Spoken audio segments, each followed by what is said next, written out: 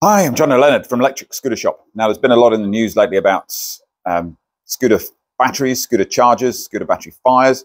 I was invited on to 3 News myself a few days ago. And if you use an incorrectly matched charger and it turns out that you're putting in too much voltage, or it's a cheap charger and it's not able to manage the voltage it's putting into the battery, it can destabilize the chemical composition of the batteries, and those batteries do contain all the elements to self-combust. Scooter explosions aren't common in New Zealand, but cost-conscious Kiwis can be guilty of using dangerous chargers. People are buying cheap chargers off Alibaba and not knowing that it's whether or not it's going to put out the correct voltage. And although some of what I covered made it into the program, some was cut out for the sake of brevity and the shortness of the news program. So I'm going to cover a little bit more here about batteries and chargers, just to give you a little bit more of an in-depth look and see. Now, let's look first of all at what a battery is. Batteries come in, they're a big rectangular block of a thing.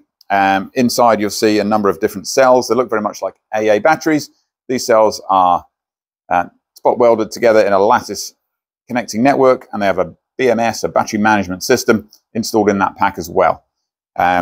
These batteries have a label on them that will turn red if it touches water, as this one has here. This has been water damaged. It's come out of a defective scooter. But just to give you an idea if that's what a battery looks like.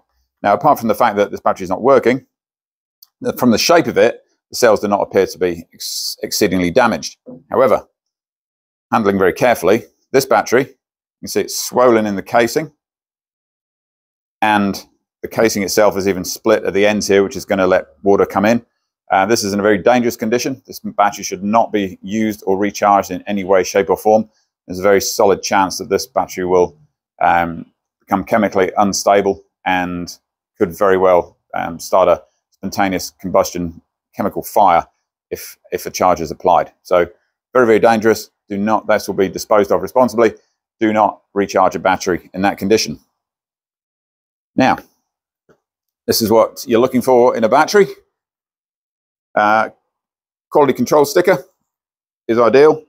Source of the cells would be perfect. This one's LG cells.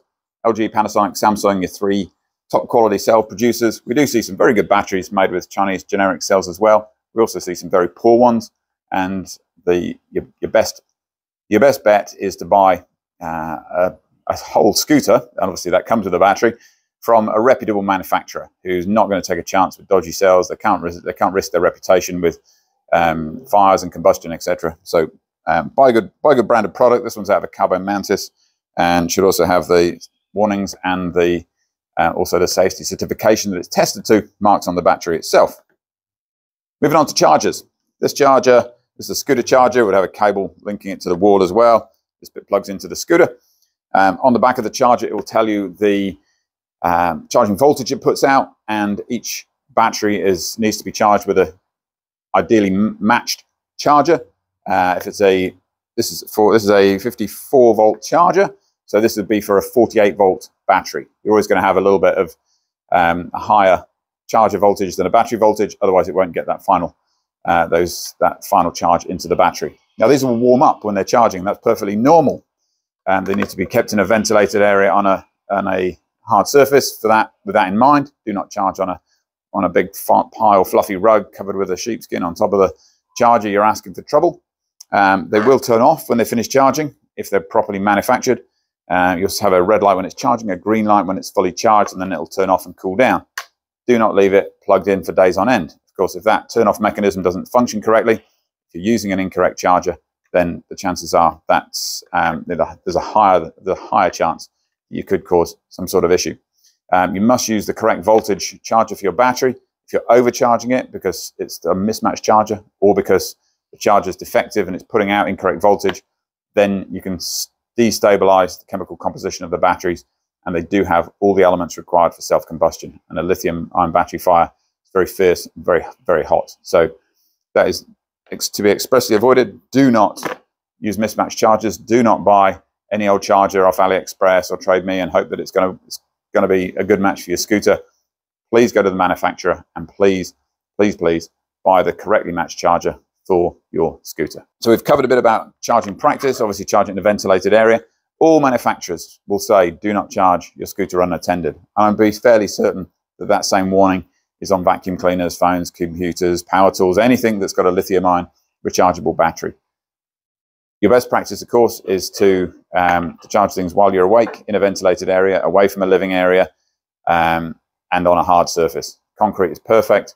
And then if the worst thing happened and you were to get a damaged product that caused a fire, at least then it's more easily dealt with. It's away from living areas and it's not endangering human life. Don't put it on charge in a bedroom, on a fluffy carpet. Go to sleep, hope for the best, especially if there's any sort of chance that that's not a high quality item and that there could potentially be an issue. A lot of these, the public fear came from the old days of the very cheap hoverboards, and these things you could buy them for $250. You can imagine the grade of the battery in that. Even one of these smaller batteries, you're still looking at sort of $400 or so for one of those batteries. It is by far the most important and the most expensive component of an electric scooter. And the reasons that they're dear is because you cannot buy good quality cells for cheap.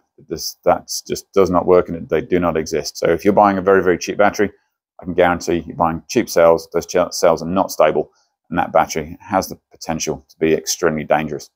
So if you need any more information, do contact us at the shop. You can email us, sales@electricscootershop.co.nz, or give us a call, 09 445 6969. Stay safe out there, follow best charging practices, and if you, we look forward to seeing you at the shop. So hit us up anytime you need us. Thanks for watching.